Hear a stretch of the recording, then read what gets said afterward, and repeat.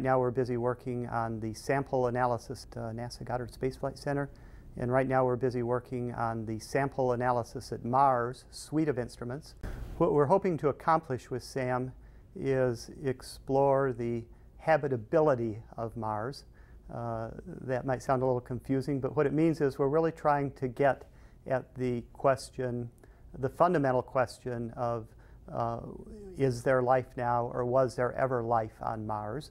SAM is a combination of instruments from a variety of places, from industrial partners, from other NASA centers, and from foreign contributions, but the whole thing is being put together at Goddard, tested at Goddard, and we have a terrific team at Goddard all working on that.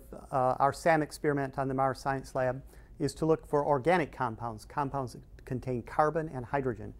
Why are we interested in organic compounds? Well, organic compounds on Earth are mostly produced by life, by microbes.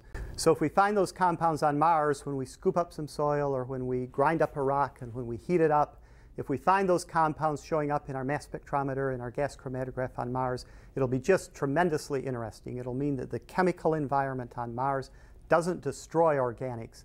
And boy, that'll be a really big deal for the future exploration of Mars. It means that we can go to different places on Mars with MSL or with other missions and really try and pin down what produced those organics on Mars.